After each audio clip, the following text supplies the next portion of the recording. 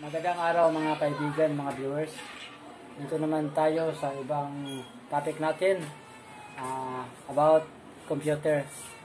So, we do now is we troubleshoot the computer.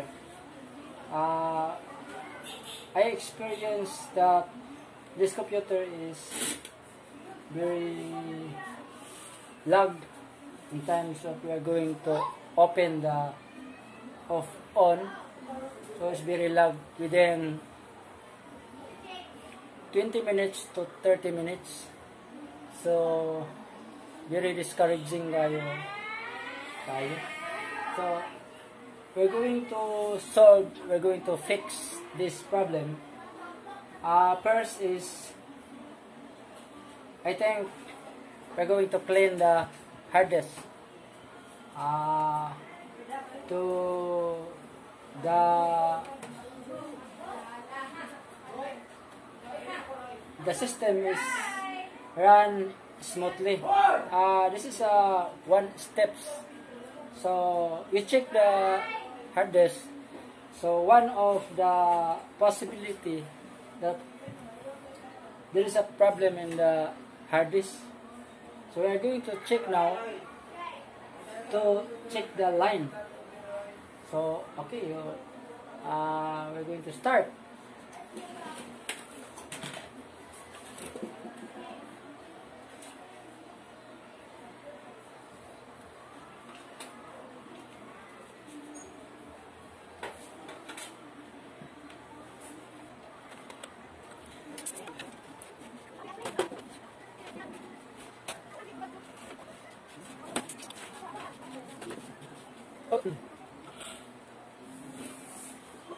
We use the 16th screw of the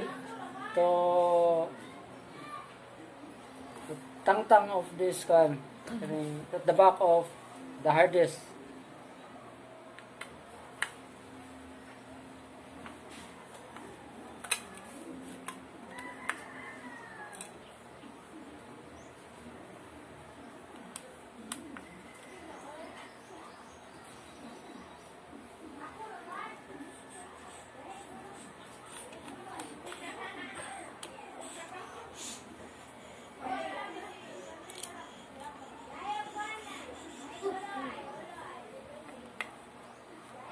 Some of the supplier of hard disk or the sealer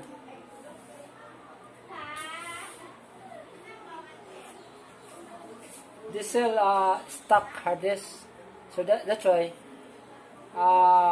we need to check the hard disk even we buy new.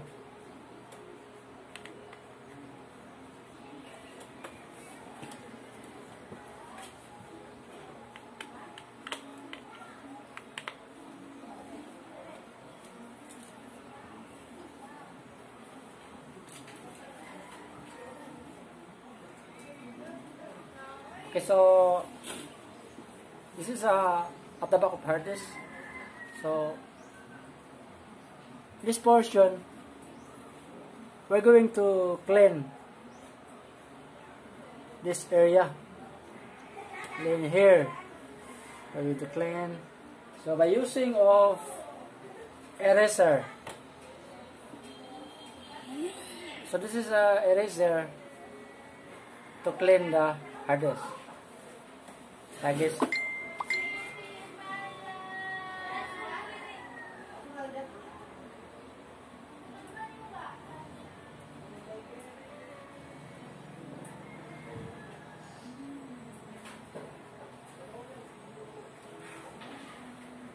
So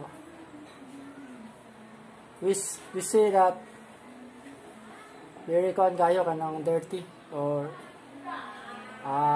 hugaw siya, hugaw kung sa Binisaya pa. So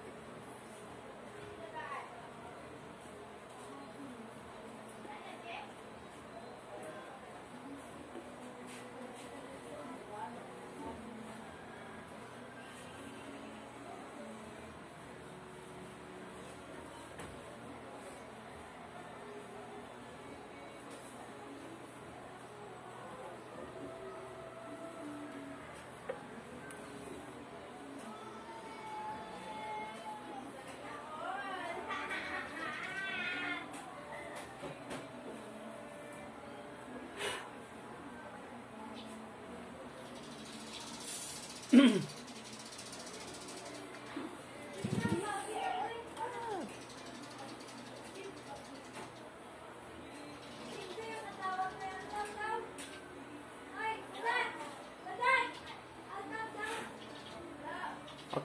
so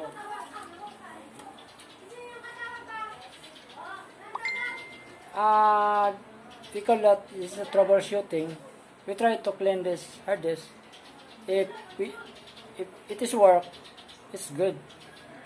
But the problem is cannot solve. So we're going to next step.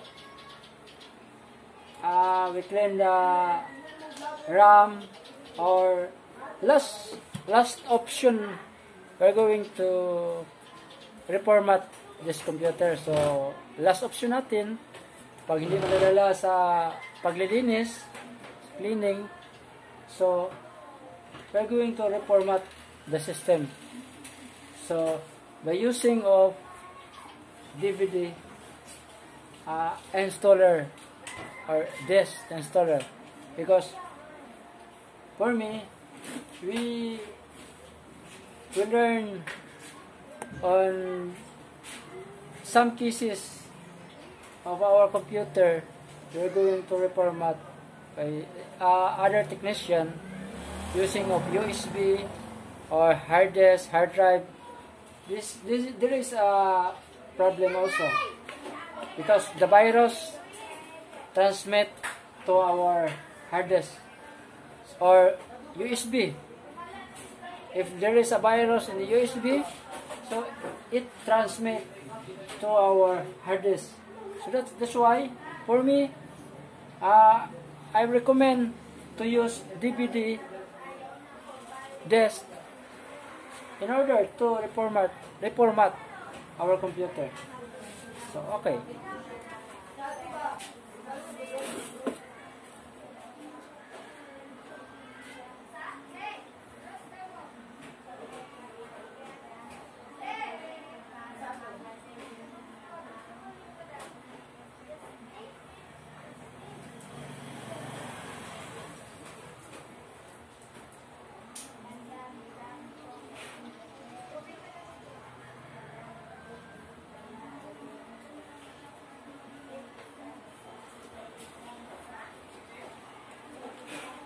Okay, so it cleans.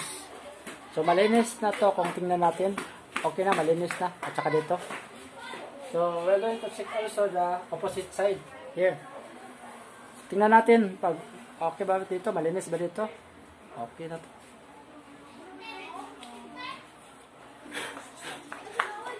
Okay, so ito lang guys, no? Ito lang ang gagawin natin pag maglilinis tayo ng hard disk. Okay na, so sauli na natin sa lalagyan.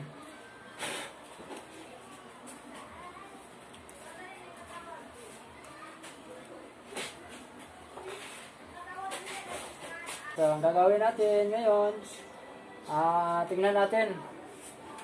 On natin yung computer. So, ito yung monitor. So, ang hard disk, babalik natin sa loob ng computer.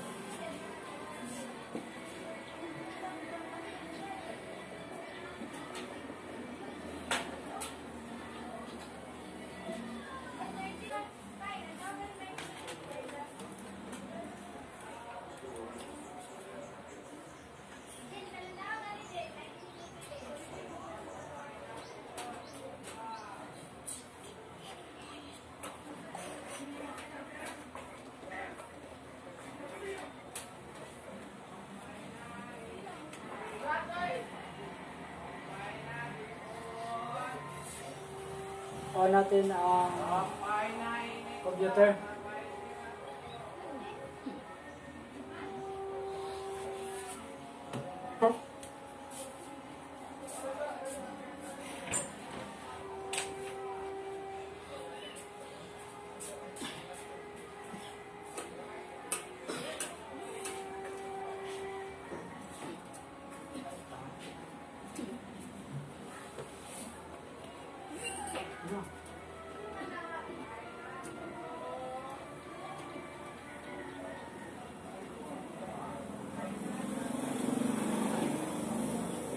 Okay, so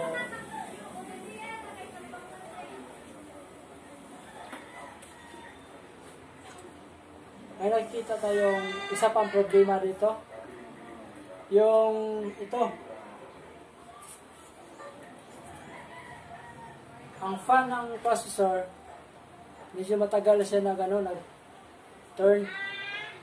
So, one of the problem po dito, guys, or this is one cause of this computer problem.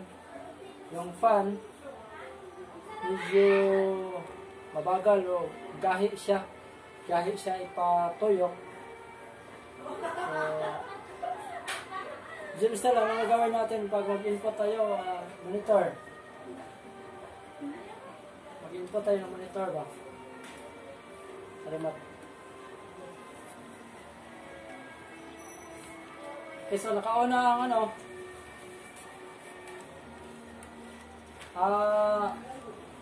computer. So tingnan natin dito sa monitor sa TV kung nai-detect pa siya. Oh, ito na. CPU fan error, tama? So na nakasunod dito, CPU fan error talaga ito. So press lang tayo ng F1.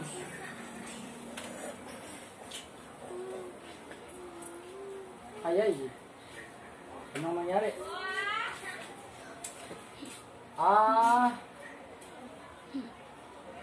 F10. So, ito na. Nakita na natin yung BIOS utility. So, pag may set tayo, set natin yung time. Dito lang. Pero ito, okay naman ito ang time. So, hindi na kailangan. So, F10 lang tayo. Enter.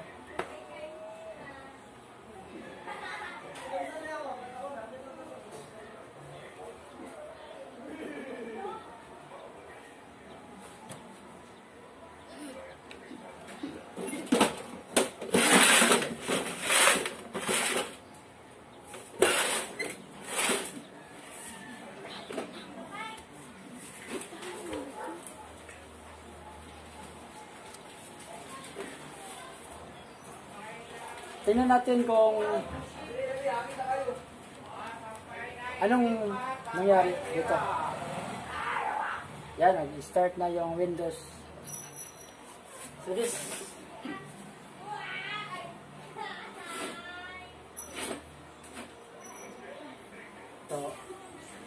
okay na. Medyo matagal lang siya. So for me, nalilinis na natin yung hard disk. So okay na. Then yung fan, yung computer fan natin, hindi may problema kasi hindi siya nag-error siya yung fan ito. So running na to, okay na to. Siguro may i-disk clean up lang natin sa system. At saka ito, magano tayo, bumili ako ng bagong fan para mabalik ito sa natin. Medyo yung pag-turn niya medyo gahi pag-turn. So hindi siya pag-gahi. So hindi siya makapag-turn ng maayos. So ibig sabihin may problema dito. I-troubleshoot natin. Tapos na nilinis natin yung hard disk. Saka ito, nakita natin yung problema ang fan. So kailangan to, replace tayo ng bago. Ibili tayo ng bago, replace tayo ng fan. Ito lang. So thank you guys, thank you sa pagpanonood niyo. Sana kung sino yung gustong matuto ng computer, at saka yung gusto mag-study para may makakuha tayong mga matutunan. May matutunan tayo na mga pamaraan paano mag-siayos ng computer natin para hindi tayo makagasta ng malaking pira. Pag punta natin sa mga technician, may idea na tayo kung ano ang problema sa computer natin. Okay, so that's all lang. Thank you. So, hinaut ko sa pag-subscribe lang po. Like and then subscribe.